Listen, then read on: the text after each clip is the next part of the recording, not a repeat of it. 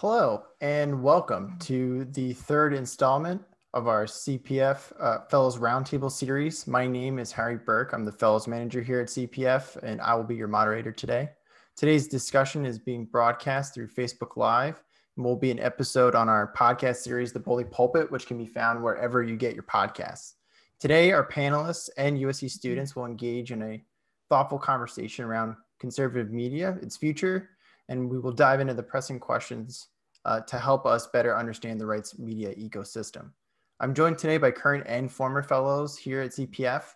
Ron Christie is the founder and CEO of Christie Strategies, LLC, and an analyst for the BBC. He was a special assistant to President George W. Bush and deputy assistant to Vice President Cheney for domestic policy. Ron was a CPF fellow during the fall 2019 semester. Todd Purdum is a renowned and longtime journalist. He recently wrote for The Atlantic as a staff writer and California correspondent. He was also senior writer at Politico and a contributing editor at Vanity Fair. He was formerly with the New York Times, where he worked for 23 years. And Barbara Comstock, who is joining us live from the Potomac River right now, we really appreciate it, is a former member of Congress from Virginia, where she served from 2015 to 2019. Prior to serving in Congress, Barbara was elected 3 terms in the Virginia House of Delegates, and she's currently a senior advisor at Baker Donelson, focused on technology issues.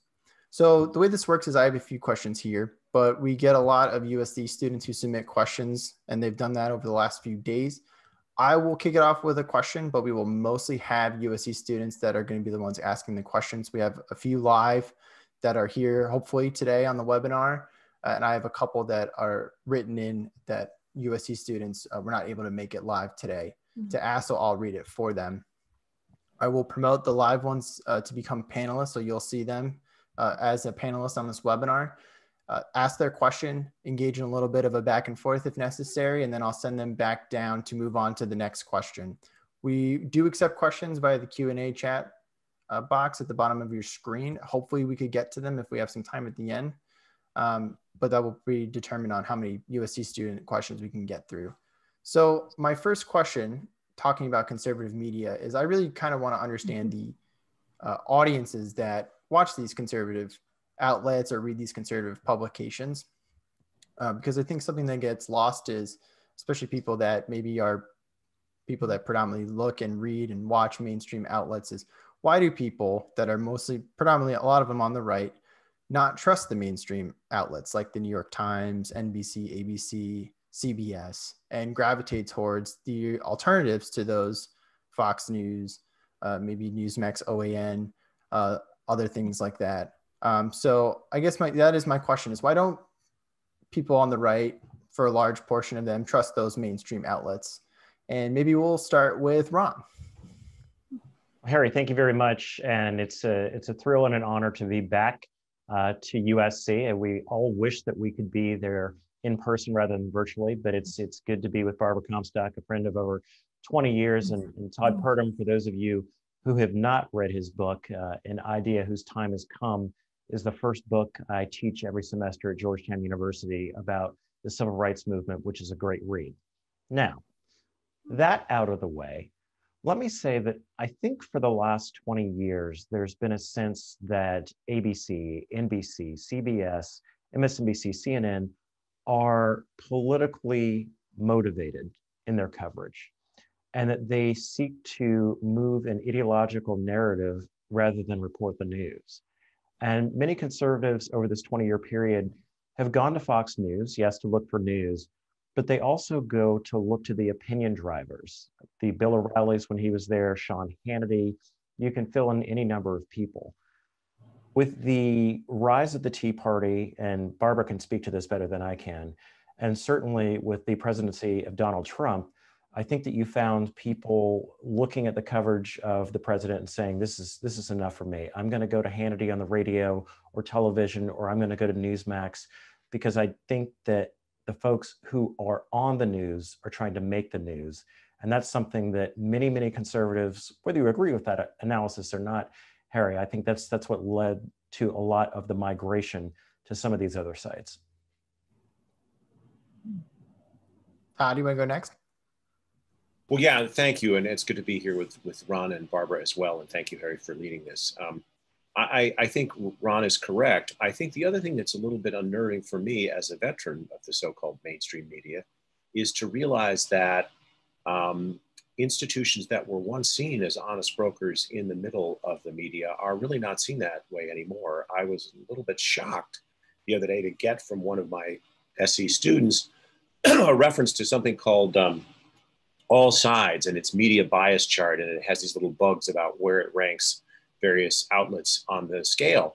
And only the AP, Axios, a handful of other sources were in the middle, and others were categorized as right or lean right. And the New York Times was categorized not just as lean left, but left, meaning that this entity considered the New York Times's news pages to be left in its perspective from, you know, the editorial page to the front page.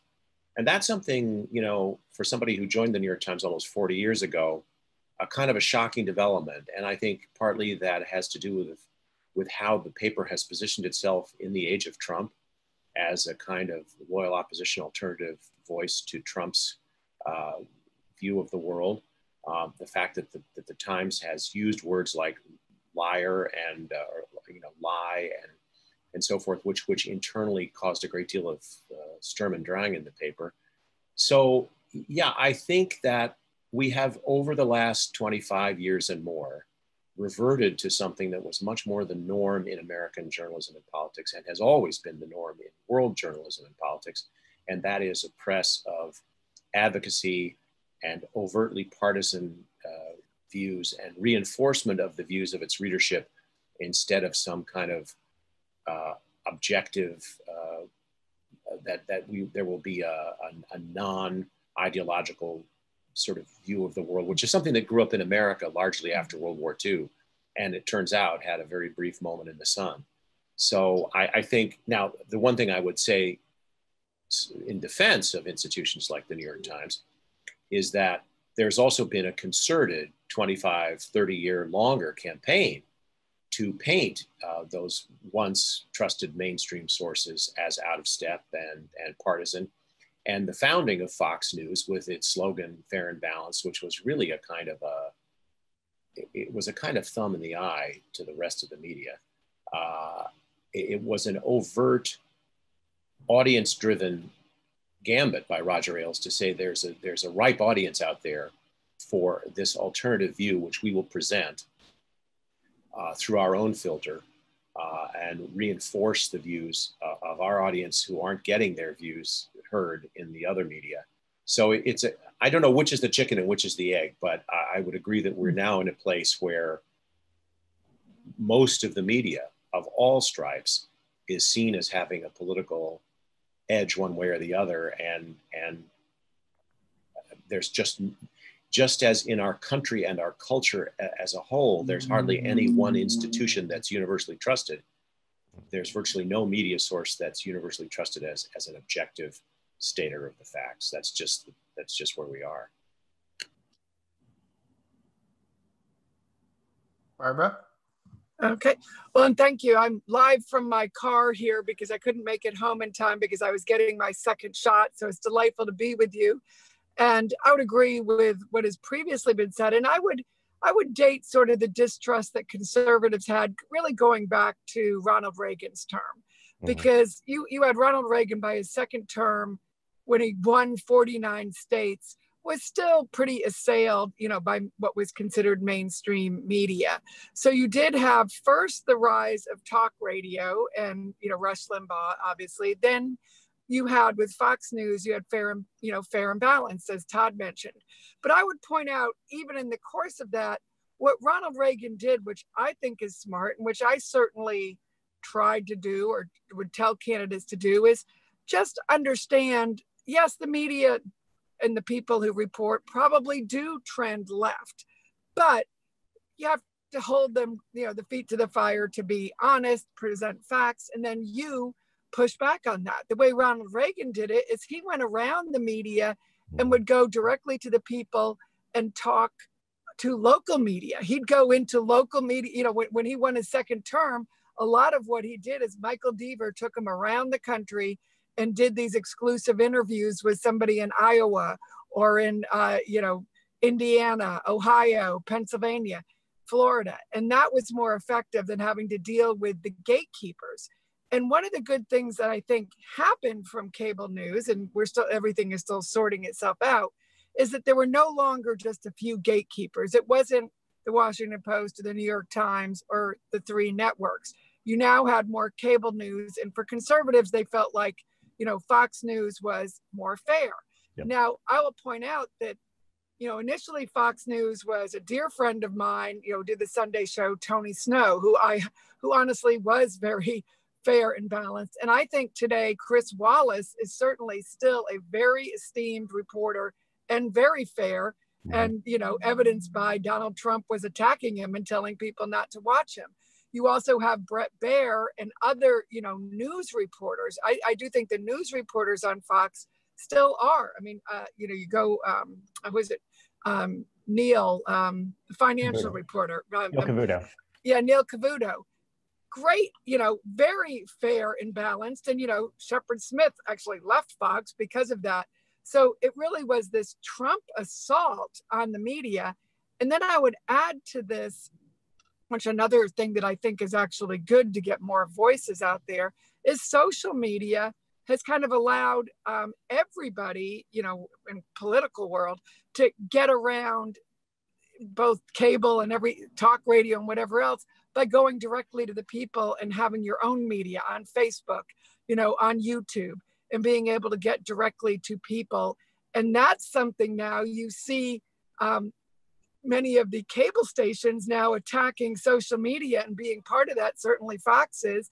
And I would distinguish again from the Fox News people and a Tucker Carlson and a Sean Hannity, because I think there's a world of difference between a Chris Wallace, who's still very fair and balanced.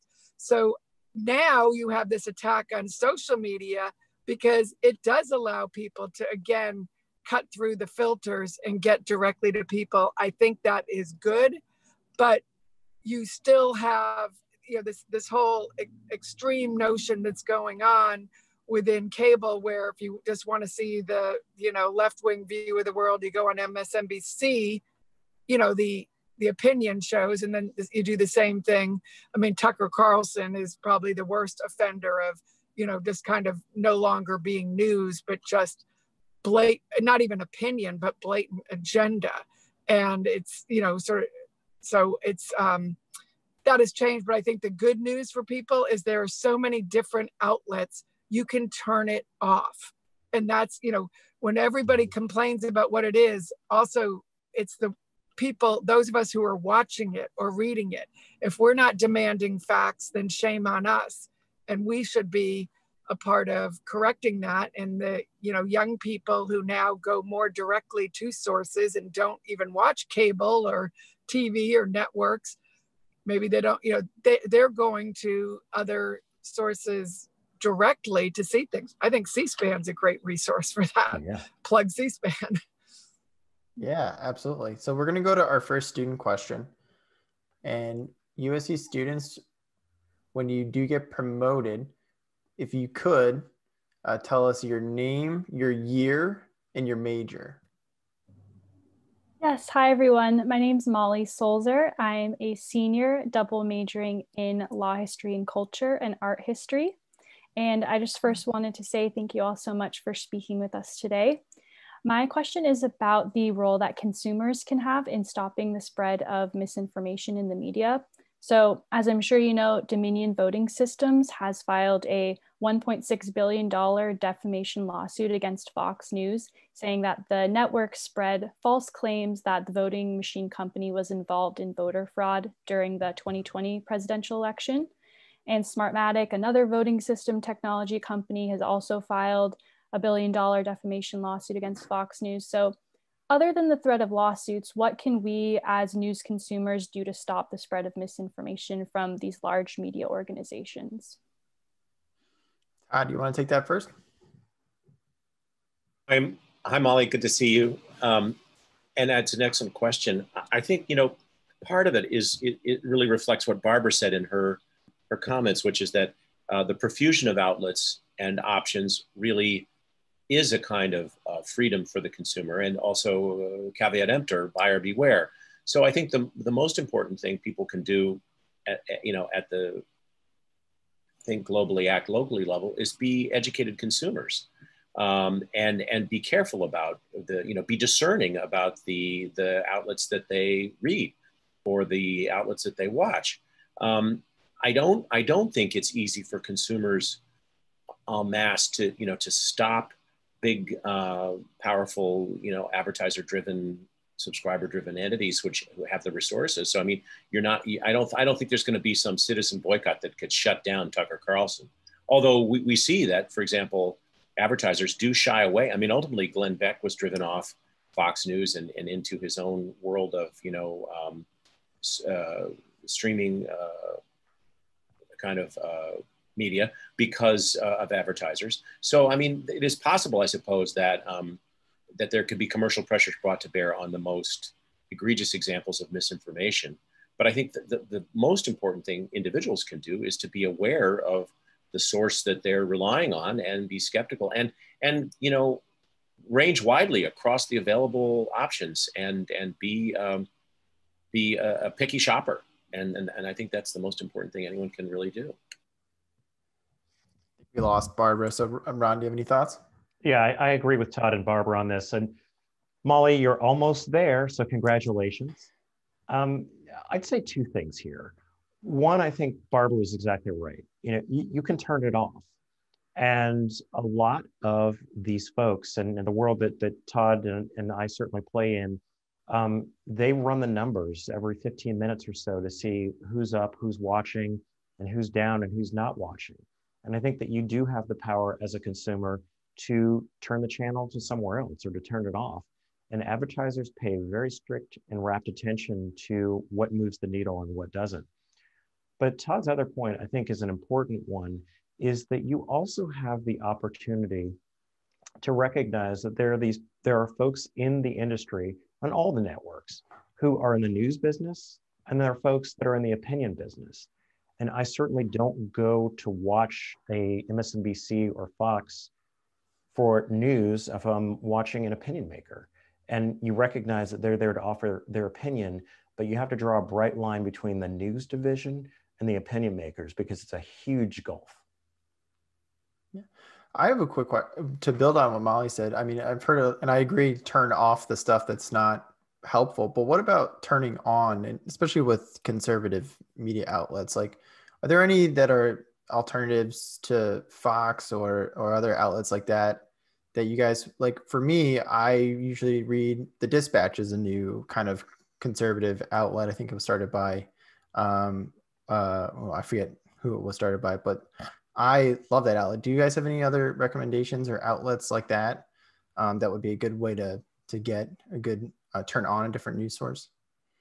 Well, I became during the campaign a real devotee of The Bulwark, which is largely created by a bunch of Weekly Standard alumni and has as its leading light Bill Kristol and then Charlie Sykes, who was a conservative radio talk show host in Wisconsin who became an early and really unapologetic anti-Trump, never-Trumper. And it's full of really thoughtful, I think, commentary and rigorous analysis of pieces. And it's not reflexively, it's conservative in its orientation, but it's not reflexively any one thing. And it's heterodox. I mean, I think it's full of things that make liberals or conservatives question their accepted beliefs, maybe. And as I said, the animating drive of it was anti-Trumpism and trying to reclaim conservatism, in its respectable traditional iteration. But it's just a very thoughtful, and it has a series of newsletters and podcasts and other kinds of vehicles that sometimes part of what they do is aggregate coverage from other places, or Charlie's morning newsletter has a lot of aggregation. It talks about, interesting things across the spectrum. It's just to me, a very reliable way of putting a check on. And for example, its coverage of the recent Georgia law has been careful to point out the ways in which the motivation for the law was bad and the motivation for the law was rooted in Trump's big lie about fraud. But it's also it's pulled back from some of the more extreme liberal critiques of the law by pointing out the things it did do and the things it didn't do and the ways it could have been worse and so on. So I think it's just, that's for me become a place that I turn to where I feel pretty sure that I'm going to get a perspective I wouldn't necessarily think of by default. Anything to add, Ron? Yeah, I mean, I think Jenna Goldberg does a great job with the Dispatch, and I agree with what Todd said about Bulwark. And Molly, the only other one I would point you to is Real Clear Politics. And I like realclearpolitics.com because it'll take a story like Todd just mentioned and talk about voting rights in Georgia.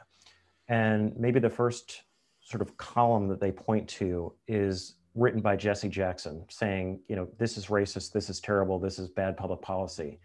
And the next article might be by Brian Kemp, the governor of Georgia, directly refuting that. And they draw from Vox, they draw from Salon, they draw from conservative outlets. And it's certainly one of my first reads in the morning. I like seeing what the far left, the far right, and those in the middle are saying to sort of shape my day of kind of what's the narrative going to be and what are the folks really fired up today about. And it comes out twice a day. It's posted when I wake up, and I think they refresh with new content at like 3 o'clock in the afternoon, 12 o'clock Pacific.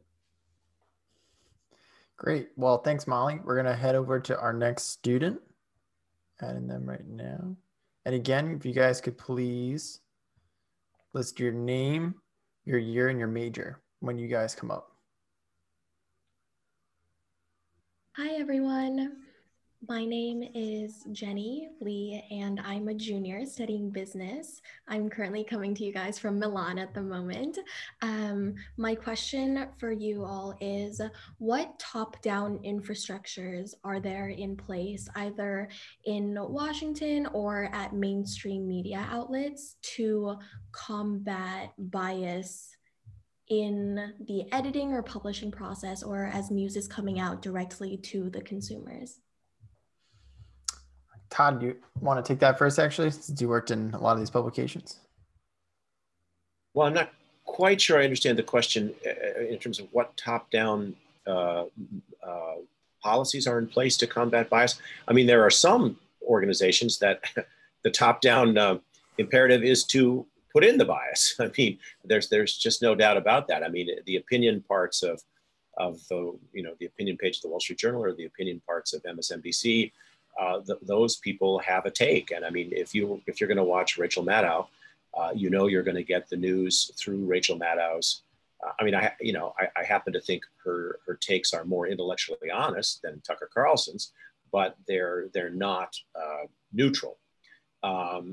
Whereas I think the New York Times would still describe itself as trying to, you know, keep overt bias out of its coverage and out of its news pages, while acknowledging that its editorial page has this particular perspective.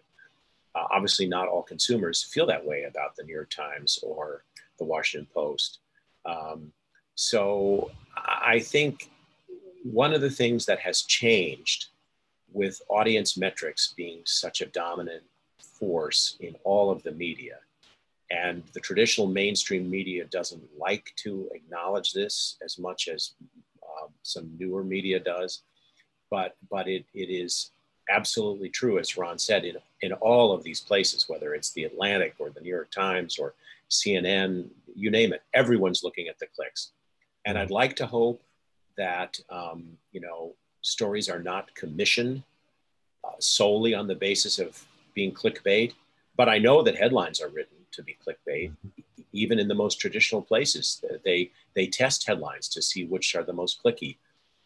And there are internal measurements and indices and newsletters and guidebooks written for the staff to make headlines clicky.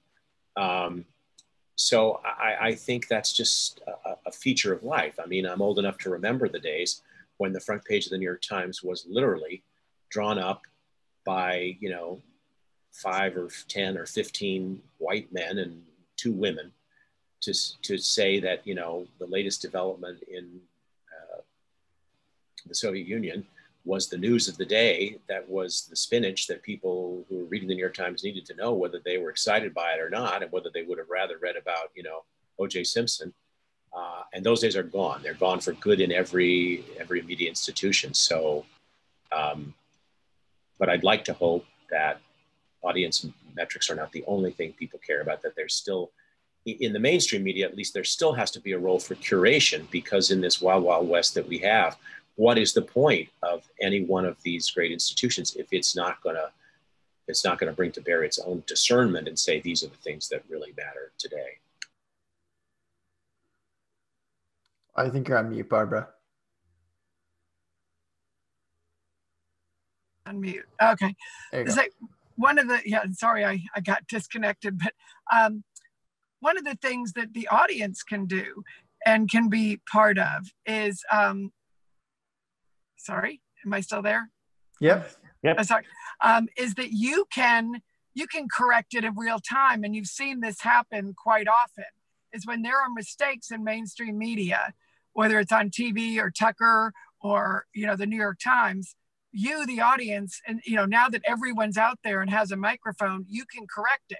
Now, the better corrections are the ones that are very factually based, links to an actual source, or even better, you can put up, like right now you have the whole discussion going on about whether to pack the Supreme Court.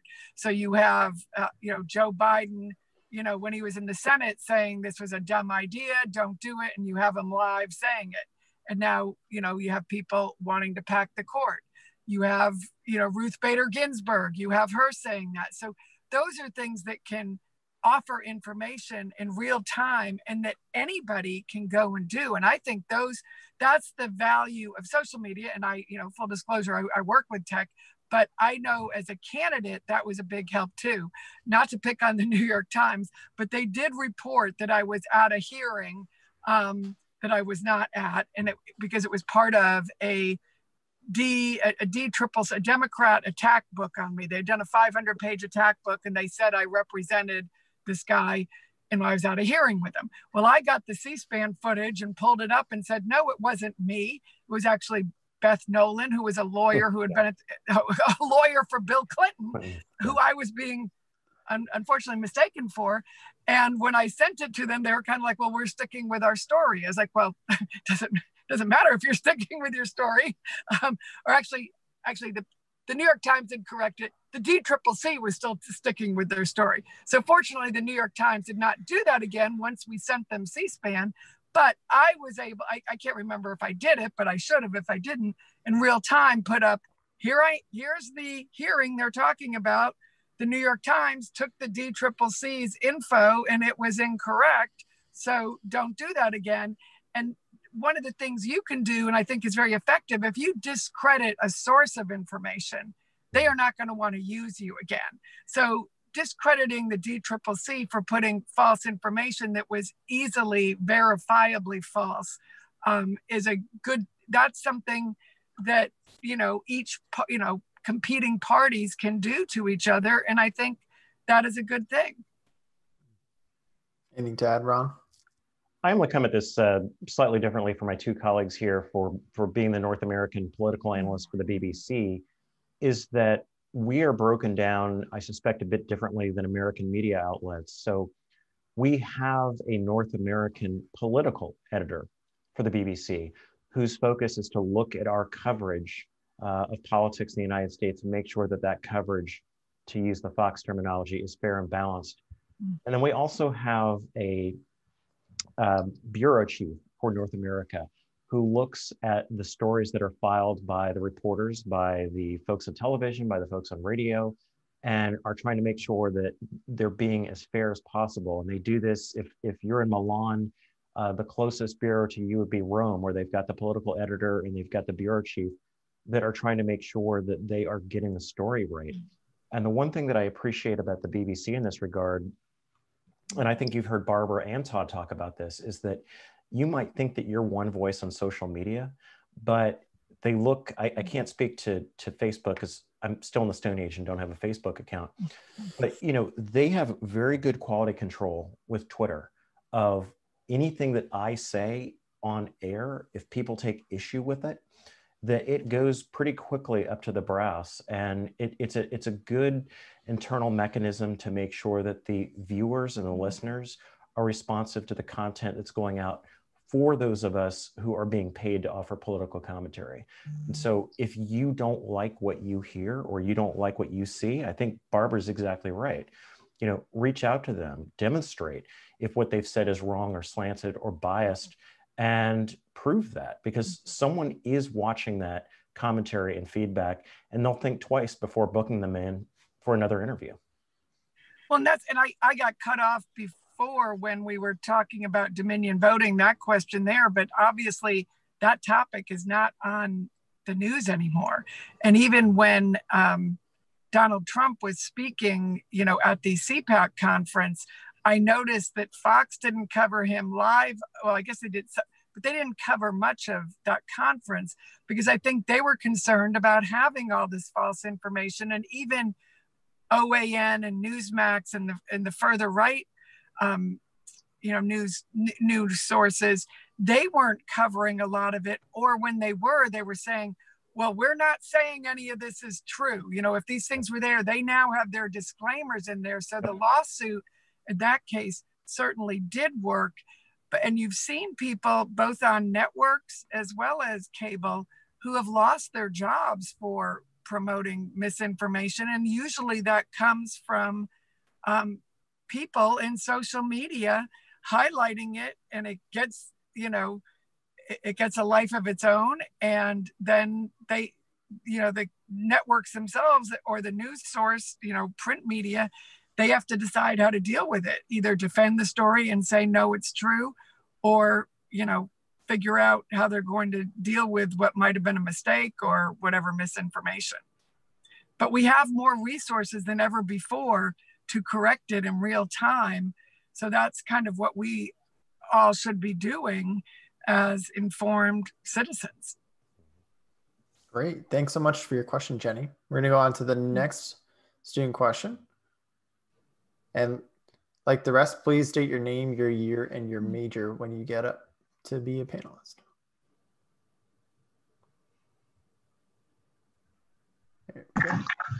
Yep, sorry, I'm here. Hi, everyone. My name is Harrison Murphy. I'm a junior majoring in political science. To the panelists, thank you all for being here today. So when many of us think of conservative media, the first thing that comes to mind is commentary programs like Tucker Carlson Tonight, which I'm sure many of you know is facing calls to be removed from the air. So my question is, do you think like these conservative commentary programs like Tucker will eventually be removed from air? And also, is that something that should even happen? Is there any value in their perspective? Ron, would you like to go first? You know, Harrison, thank you very much for that question. I think that those in the opinion business, whether it's Tucker Carlson, Sean Hannity, Rachel Maddow, you put your person of choice in there. A broadcast outlet has to make a very concerted decision of, am I putting somebody out there who is controversial? Am I putting someone out there who's going to move the needle for ratings? Am I putting someone out there who is an opinion maker, but also an educator? I again draw the deep, deep division between opinion and the news division. And I think it's up to each network. I think Todd accurately talked and touched on this earlier, that I think Glenn Beck became too much of a fringe individual, even for Fox News. And I think as a direct result, they sent him off into the ether worlds, wherever it is that he is now. But I think Fox News recognizes that Tucker Carlson and Sean Hannity, that makes a lot of money. And unfortunately, this is a money-driven business, and they're in the business of making money, and those opinion makers move the needle. Rachel Maddow does a phenomenal job of counterbalancing Fox News, and as a consequence, does very well with the commercials. So I think you, as an informed viewer and citizen, have to say to yourself, I know the content's out there, and Barbara said this first, do I want to turn it off? Or am I watching this to sort of see how the other side thinks? I mean, I enjoy looking at some of these other programs to make sure that I understand where they're coming from. So I guess it depends on your perspective and what you're looking to gain by spending 10, 15 minutes watching any number of individuals on television. When I'll speak, for a lot of Republicans, and I would include myself, I just find Tucker Carlson unwatchable.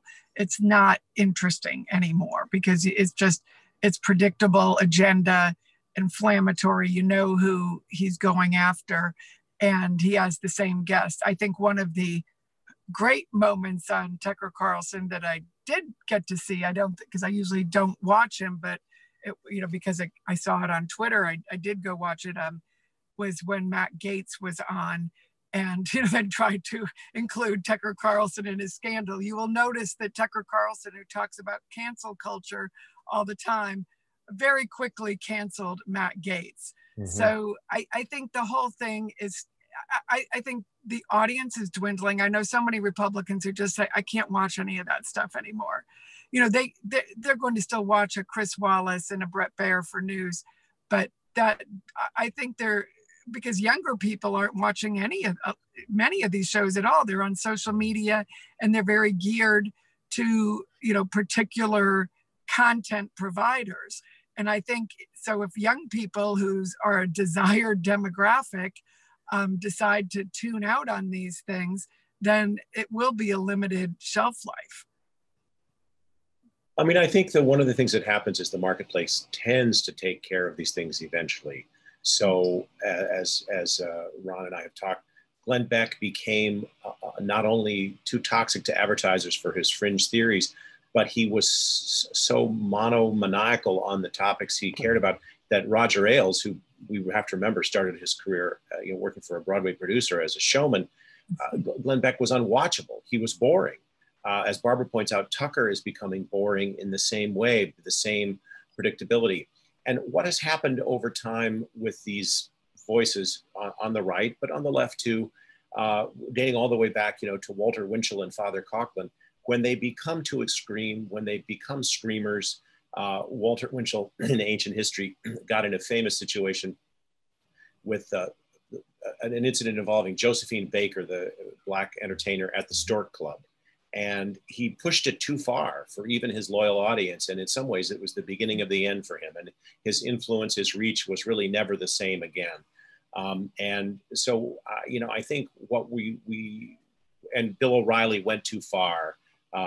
People, after a while, there is a rough justice in this thing where there's a corrective that happens if people go too far. Keith Olbermann went too far on the left. He just became a tiresome haranguer.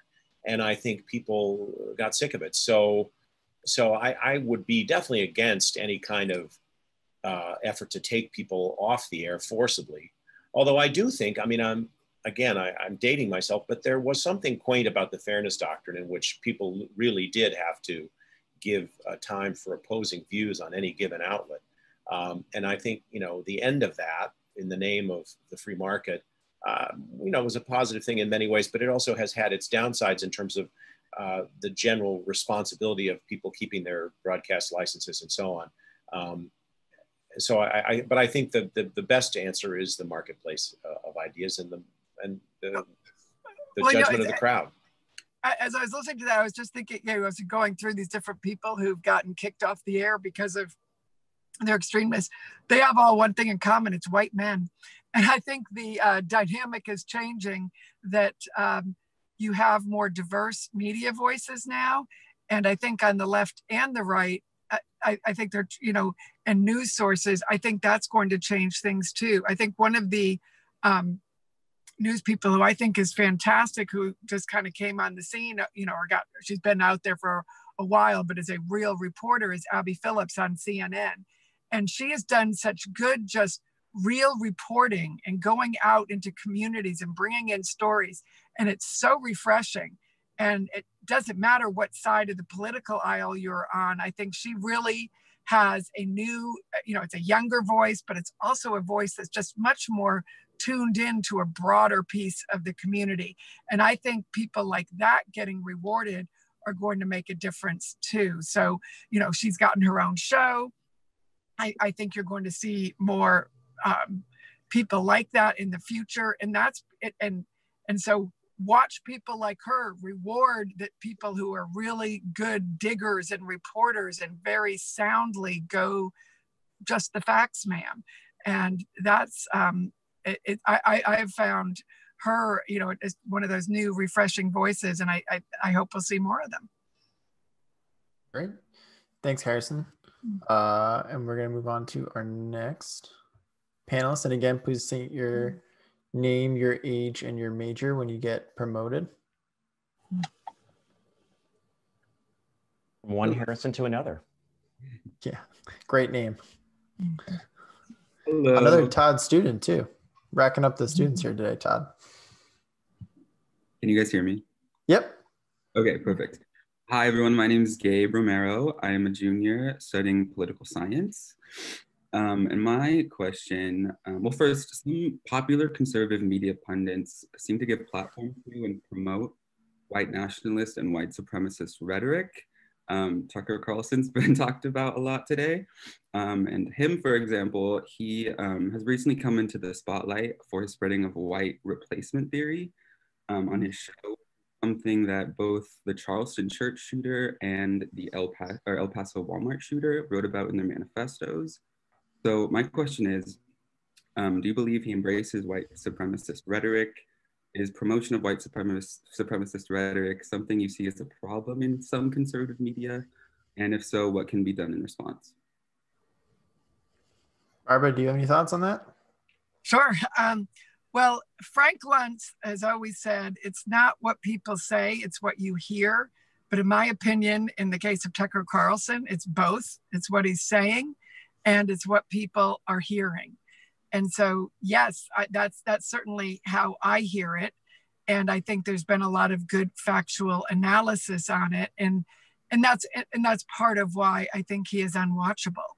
And, you know, but then he takes, you know, when people attack him on that, you know, he'll take, but again, it's so tiresome.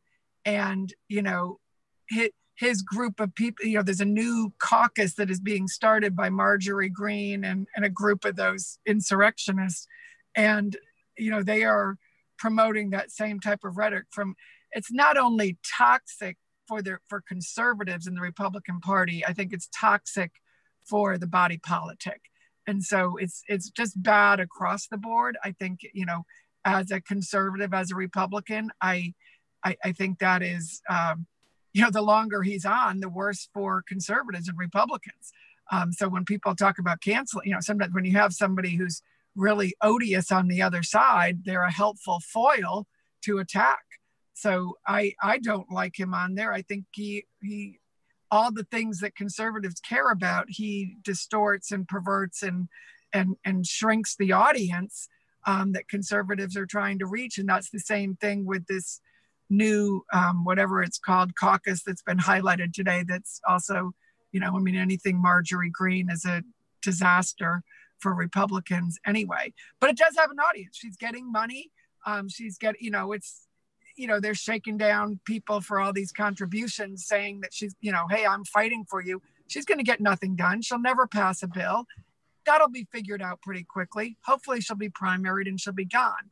But, you know, don't give them more platform than they have, and they'll be gone soon enough. That kind of garbage doesn't last long. Todd, do you have any thoughts? Well, yeah, hi, thank you, Gabe. It's a good question. It's a hard question. As my students know, I was Tucker's neighbor in Washington for many years, and our daughters went to school together. I felt I knew him pretty well.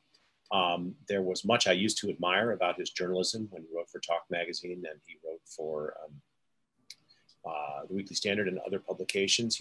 I thought of him as a serious person. I think in the last X number of years, he's become a professional provocateur and entertainer, and his whole thing has been about building an audience. And I honestly have no idea what he really believes, whether he really believes the things he says now on television about white replacement and the rest of it. I'd like to hope he doesn't believe them, but if he's saying them while he doesn't believe them, it's almost worse than if he's, you know, expressing a sincere, if misguided viewpoint.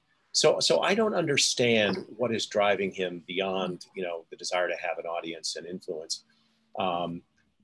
So that's the narrow personal answer about Tucker.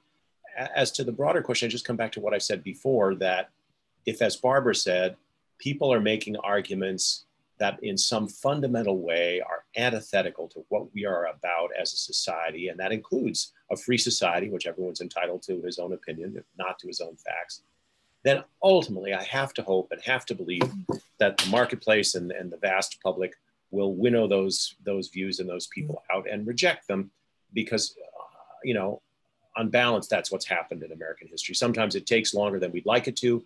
Sometimes a lot of bad and dangerous things happen in the interim, but usually that's what's happened. Ron, do you have any thoughts?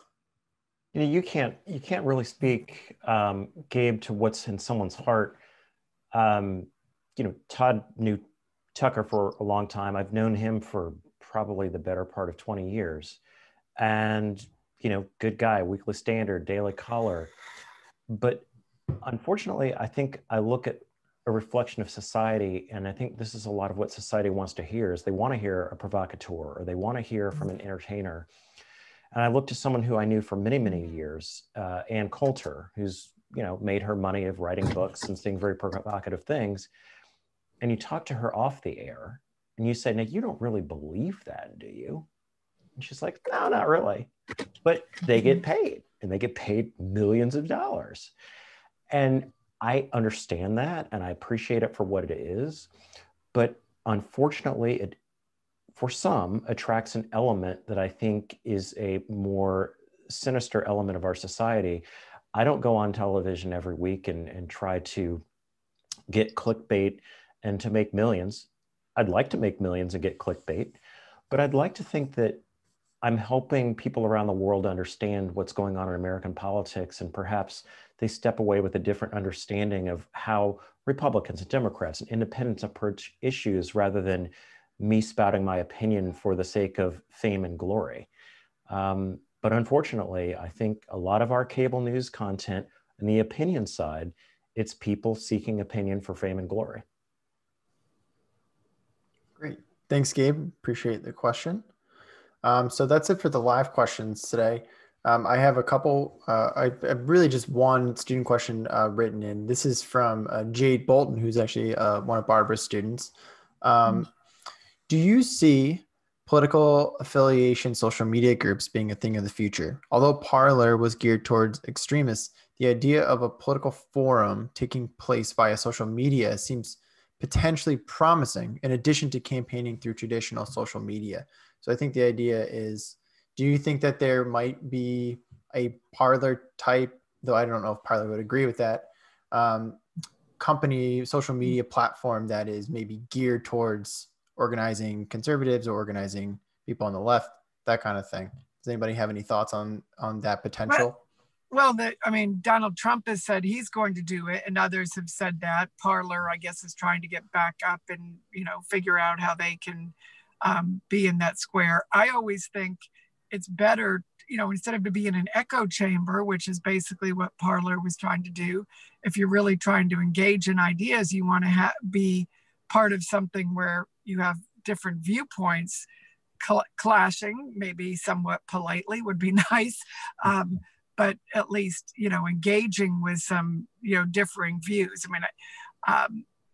If they, but they can do, it's a free country. We have a First Amendment. It's a free market. If there's a market for that, for people to just talk to themselves, that's fine. I don't think politically it's going to get anyone anywhere. And it certainly does. The problem with Parler was they, you saw some of the extremism there that people were concerned about. And everybody following January 6th is very concerned about what was the role that, was played in that. But I think you need to look first at what was the role played by Donald Trump and by the others who were promoting the big lie. That's the big problem, not what outlet may have given voice to it, because he was being covered live that day on a lot of the networks. He probably was being covered live on talk radio. And then he also, obviously incited those group of people who headed down there, and there was a lot of social media interaction, and they were talking to each other when they were up on the Capitol. So there's all different ways that people who want to get enraged can get enraged. For people used to, just another iteration back, it was email, sending around emails that were inciting things. Now, so there's always going to be something different, but I think you have to look at the Huey Longs of the world, for those of you who are old enough to remember Huey Long, or, these provocateurs. And, that's certainly what Donald Trump was. I think a Tucker Carlson is still responding to that. And then on the left, you have people who are doing that too. I just, I tend to want to police my own side because I think they're harming my side politically. So that's why I make comments more about them than it was like, well, what about the left? And the whataboutism, I just don't have any patience for, because it's, it's your house you need to be focusing on. Yeah, I don't like Ilhan Omar. I don't think she's a constructive contributor to, to the policy making either, but that's not my party. They can deal with that. And, I think she probably helped a lot of Republicans get elected last year. Mm-hmm. But, I'll let others chime in here. Ron, you want to go? No, Barbara's exactly right. This whataboutism is a terrible element. And I think that what you see, and one specific outlet that I'll call them out on is Newsmax. Like, I used to go on Newsmax all the time years ago. And Chris Ruddy is a very young guy, very talented guy, a very smart guy, who also has a place in Mar-a-Lago and also is a buddy of the president. And Newsmax went away from actually talking about news from a conservative standpoint to, they may as well just have been the Donald Trump organ 24/7 saying all things Trump. And I look, as Barbara articulated, at January 6th.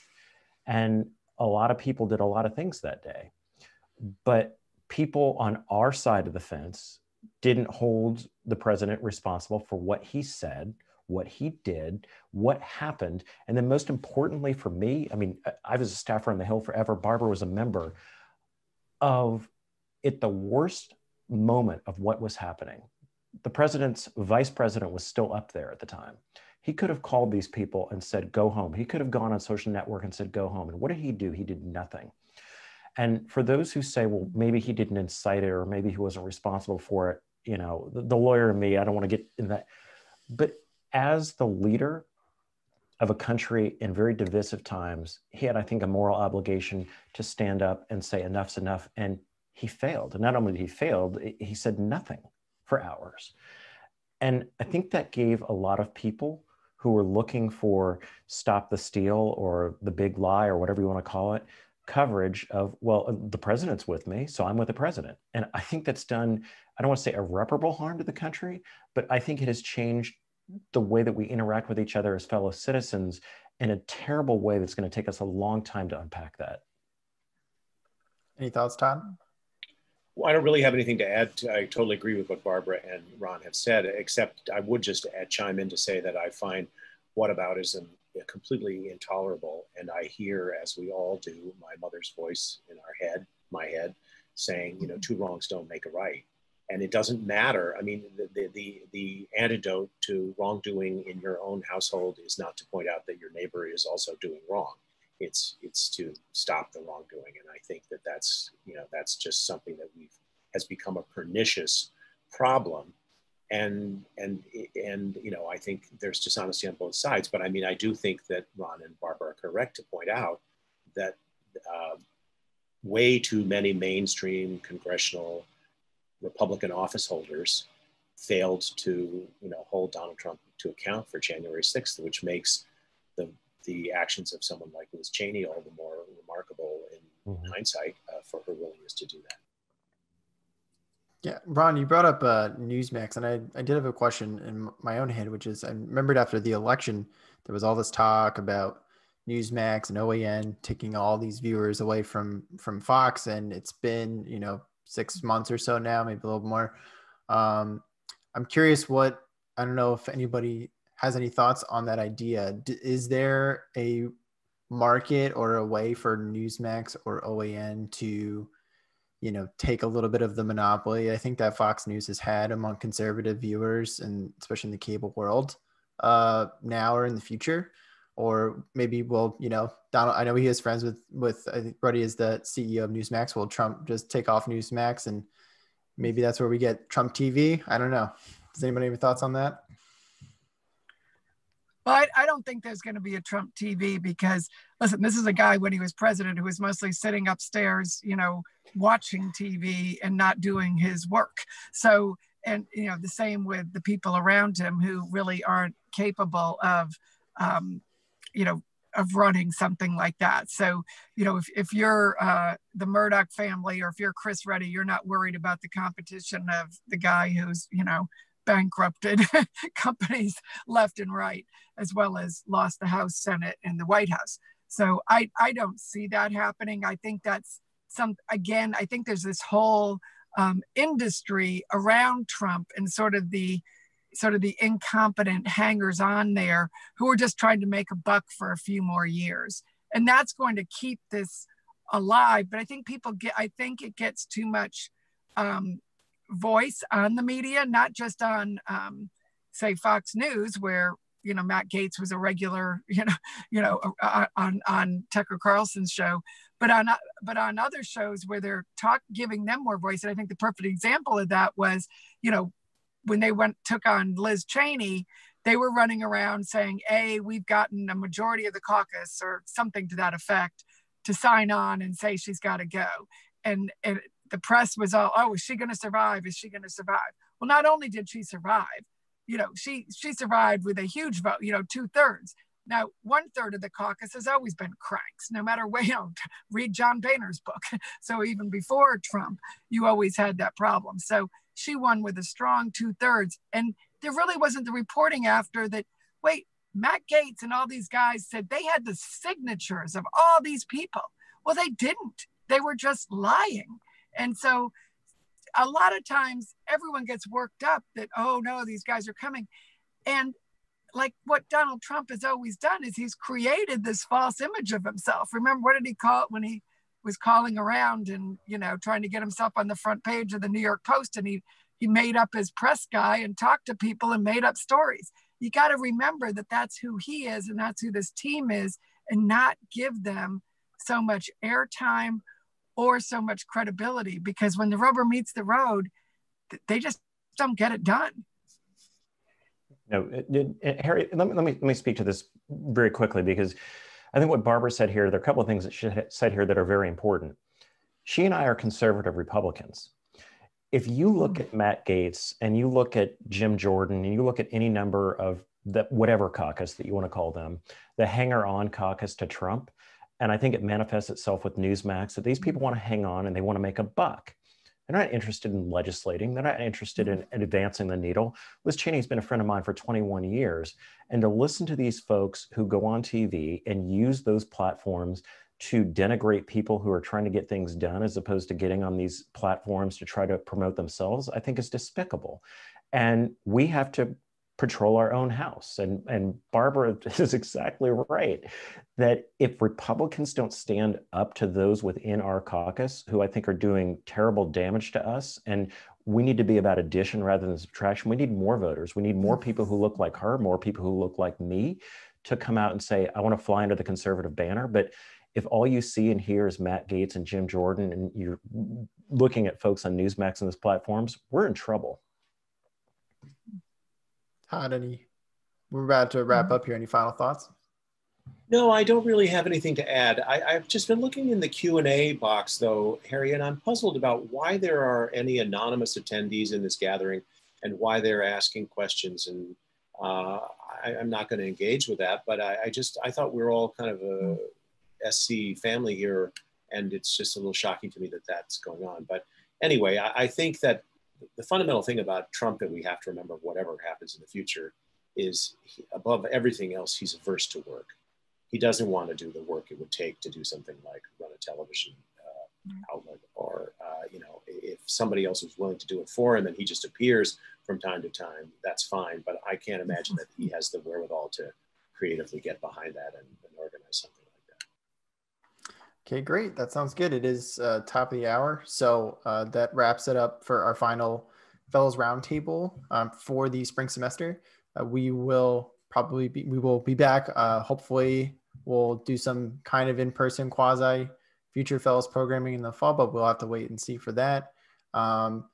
Thank you so much, everybody, for joining us. Thank you to our amazing panelists, Barbara, Ron, and Todd. Thank you to our USC students, and thank you all for joining us and spending some time with us. And we will see you next time.